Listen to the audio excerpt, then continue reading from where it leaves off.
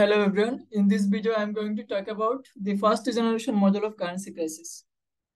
A currency crisis basically occurs when a country's currency experiences a sudden and significant decline in its exchange rate value, often leading to a loss of confidence in the currency and the financial system.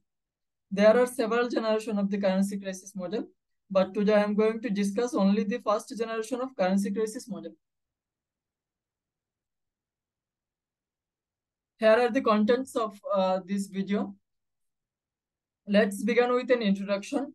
Currency crises are significant events in the world of economics and finance. They can have far-reaching consequences on countries and the global economy. Today, I will explore the underlying assumptions, the causes, and the concepts that are important to understand and the criticism associated with currency crisis. Moving on to assumptions, these are the fundamental beliefs or ideas that underlie our understanding of currency crisis.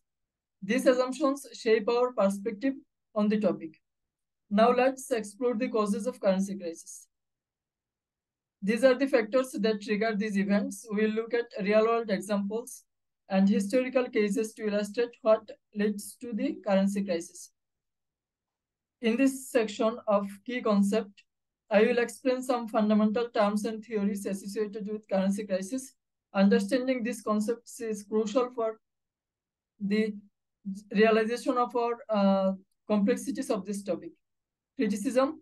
Finally, we will discuss criticisms of the prevailing ideas that regards to the currency crisis. Every concept has its critics, and it's essential to examine alternative viewpoints and counter-arguments. In this introduction part, here are several main key points of the first generation currency crisis model. First point is currency crises are historically significant economic events. It basically means that currency crises are not small problems. They are big deals in the world of money and economics. They have happened in the past and they have had a huge impact on countries and how they manage their money.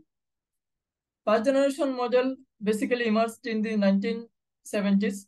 Some clever people came out with ways to help us understand why this currency crisis happened. We call these ways or ideas first generation models. They assume fixed exchange rate and rational investor behavior. These models start with a couple of important assumptions. First, they think that value of money doesn't change very often. It is fixed. Second, they believe that people who invest money are pretty smart and make sensible choices. Rational expectations leading to speculative attacks. It means rational expectations basically means that people try to predict what's going to happen with their money in the future. Sometimes these predictions make them nervous, so they quickly trade or sell their money. Again, these models form the foundation of understanding the currency crisis. These clever ideas from the 1970s are like the base of a big building. If we want to understand why currency crises happen, we must start with these ideas. Next, I'm going to talk about the assumptions of the currency crisis, first generation currency crisis model. First assumption is perfect competition in the economy. It basically means that in an idealized market structure where several specific conditions are met, and it is also characterized by a large number of buyers and sellers, homogeneous products, etc.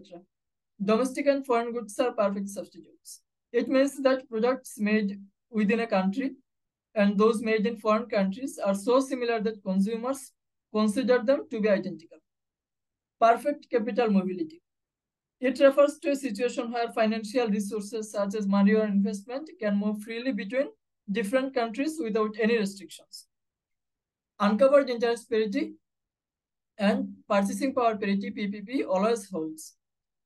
UIP is a theory suggesting that interest rate differentials between two countries should be equal to the expected change in exchange rate between their countries, between their currencies. In a perfectly competitive financial market with perfect capital mobility, UIP would always hold.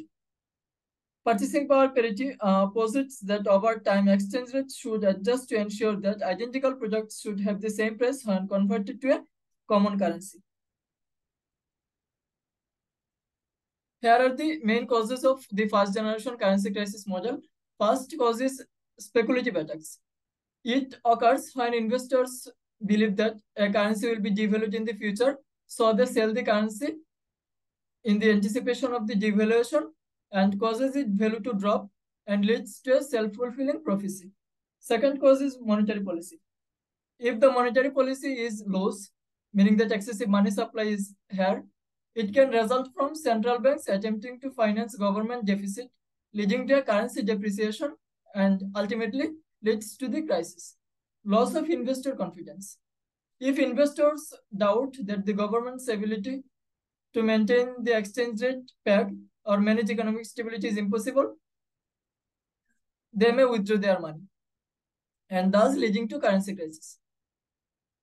Here, we are in the position of explaining the first generation currency crisis model in more detail way. Here we have assumed that money demand is assumed to be fixed and at some constant value as well as the exchange rate. Money market is in continual equilibrium, meaning that money demand and money supply is equal, which is indicated by equation 1. Here MTD is the log of money demand and MTS is the log of the fixed money supply. Here we also assume that real money supply is inversely related to the domestic interest rate, which is indicated by the equation 2. Here PH is the log of the domestic price level and IH is the domestic interest rate. Again, the log of the money supply is given by the log linearization of the domestic credit and foreign exchange reserve, which is indicated by equation 3, where we have written MTS is equal DT plus RT. Here DT is the log of domestic credit and RT is the log of the inverse component of the monetary base. Here we also assume that the exchange rate follow PPP so that R is equal PH minus PF, where R is equal the log of the exchange rate and P is equal log of price levels. EOP is assumed to hold at all time, so we can write it as IH is equal IF plus del RE, where I is equal home and foreign interest rate and del RE is equal the expected rate of depreciation. As we have assumed that money demand is constant, so any increase in domestic credit will, as in the monetary model, lead to a fall in the reserves of an equivalent amount. Mainly the rate of fall of reserves indicated by R dot is same. So the rate of increase of domestic credit is equal R dot is equal minus me, which is indicated by equation 6. Finally, we assume that exchange rate R is fixed and del R is equal 0. Then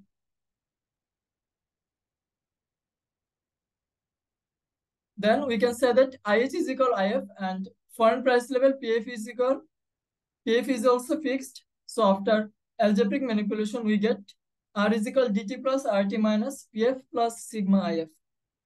So how we can interpret this equation? We can interpret this equation in the following way.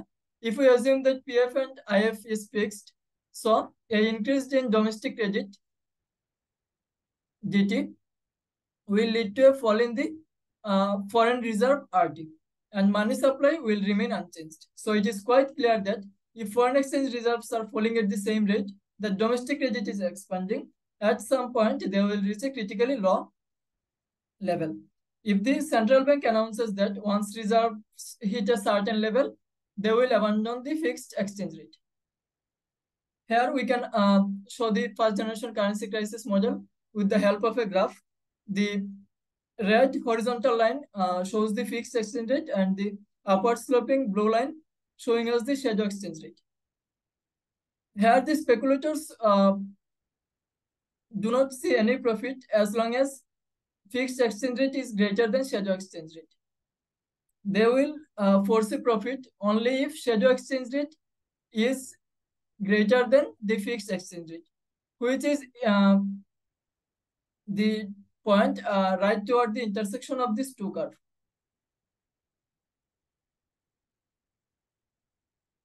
And lastly, we are ready to discuss the criticisms of the first generation currency crisis model. First criticism is simplistic assumptions.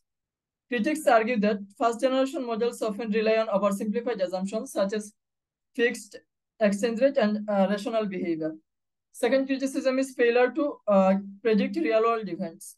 These models have faced criticisms for their inability to predict or explain some significant currency crises such as 2008 financial crisis and European debt crisis. The last criticism is it ignores heterogeneity. These models often assume that all investors or market participants are the same, ignoring the heterogeneity of investors and their differing objectives and strategies.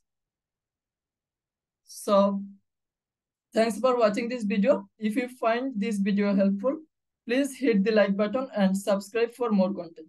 Your comments and feedback mean a lot to me.